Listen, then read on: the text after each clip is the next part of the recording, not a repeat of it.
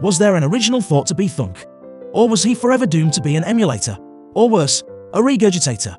And if he was, so what?